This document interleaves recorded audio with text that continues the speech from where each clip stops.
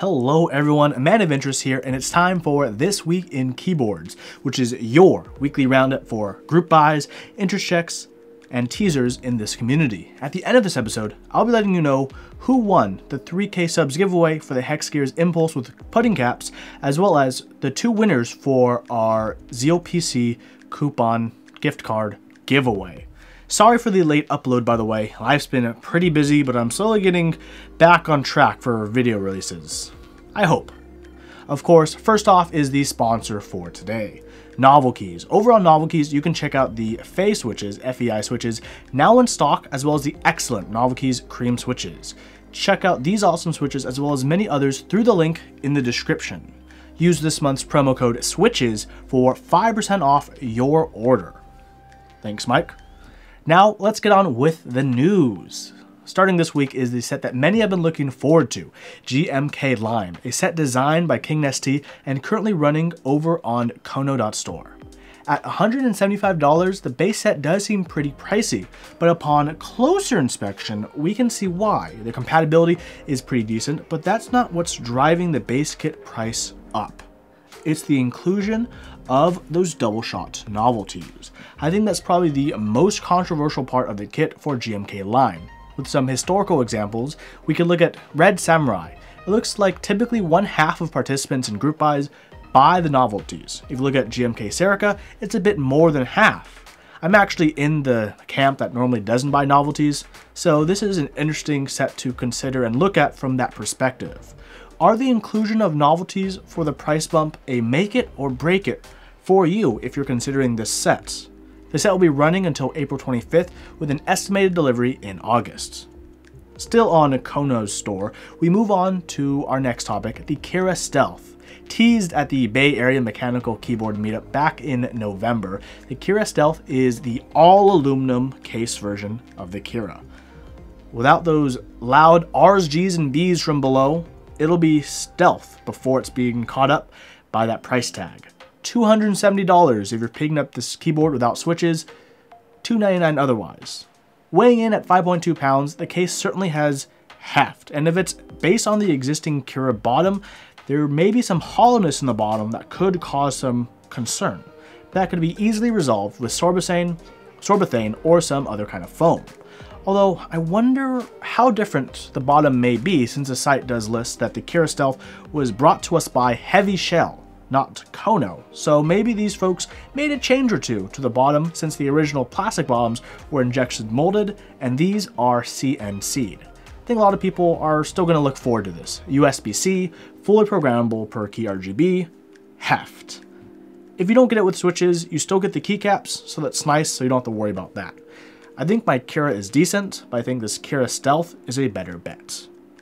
Kono has been keeping busy because I have one more topic for this week from Kono, and it's big. It's their announcement for the Keystone mechanical keyboard. So, what's unique about the Keystone? The switches. The switches will be a marriage between analog and Hall effect switches. Working with Kaiwa, they've made these new switches, which they are dubbing the Silo Hall effect analog switches. So what's a Hall effect switch? It's a switch that uses a magnet and a sensor to determine actuation. And the analog portion, that means the keyboard can detect how far down you are on each press. This means you could configure where your actuation point is per key, and you can also program the travel to correspond with whatever you'd like. They're advertising the new switches to have a durability of 1 billion, yes, billion with a B, presses, which is far past the normal 50 million that Cherry and most others advertise. The switches will be hot swappable, and that's because there's going to be 3 kinds: a linear, clicky, and tactile version of the Silo switches. I think this is one of the projects that people should be paying attention to, not because of its, the fact it's a full-size keyboard, but the fact that this switch technology could make an interesting difference in our community. Check it out in the description down below. I'll be following this, and hopefully soon I'll be able to bring you guys some awesome Huey insider information. Next up, we move to Geek Hack for the Jur Mini by Frosty Love. This is the second keyboard designed by the Jur team, and we have the official group buy. Just like their previous keyboard, the Jur A06, this keyboard will also be manufactured by Eve, which many people will appreciate. For the price of $339 plus shipping plus 5% PayPal fee, the Germ Mini is the case, plate, PCB, and weight. And I wish there was more information, like what's the weight of the keyboard, what's the typing angle, the programming details. But overall, it does look nice and clean. I'm still bummed that the Jur team chose not to revisit their top-mounted PCB typing feel for the Jur A06. Next up are Sonic switches, and these are an interesting one to talk about.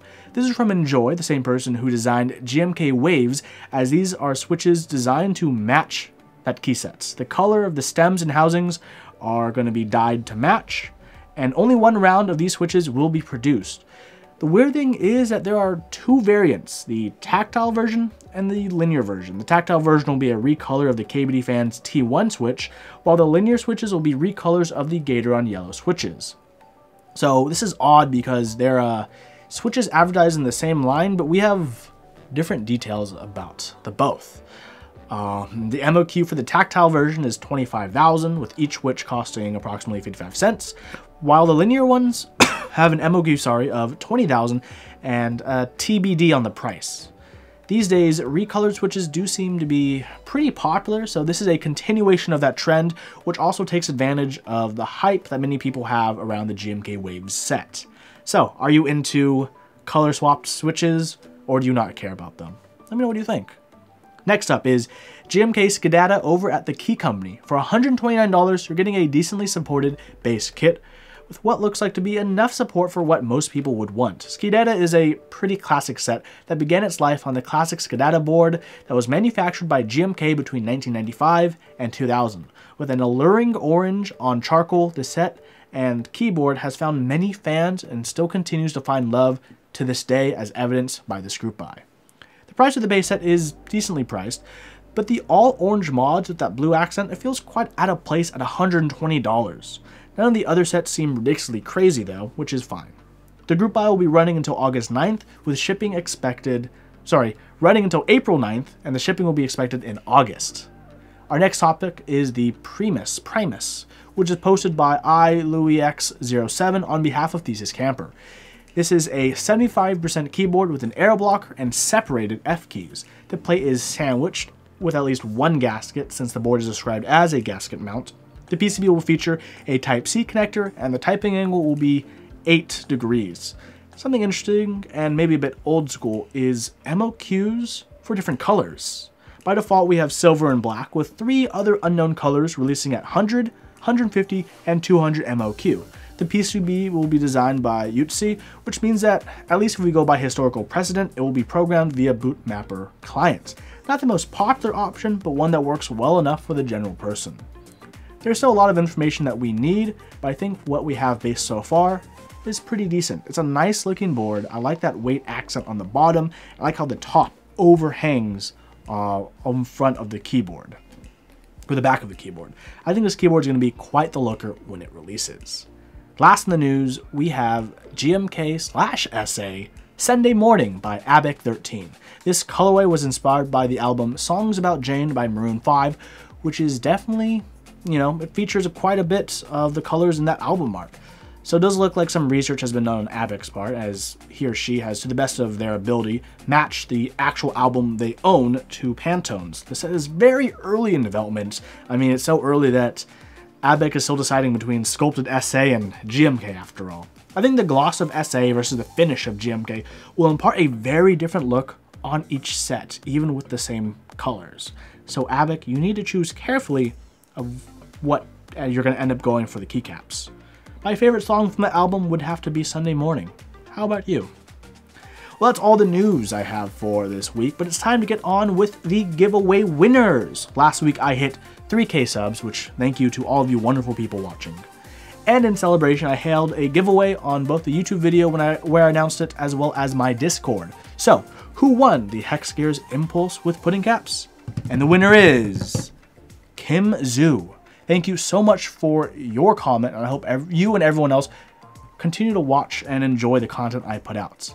The winners for the Discord $50 Zeal gift cards were Polyzoo and Bruick. All winners, please PM me on Discord for your prize. Thank you everyone so much. Also, thanks to all of my sponsors for their continued support. Check them out when you get a chance. Stay tuned as more videos will be posted this week, and they should be pretty fun. Also, this Wednesday on my stream, which starts at 6:30 p.m. Pacific, we'll be doing episode 2 of the Cool Board.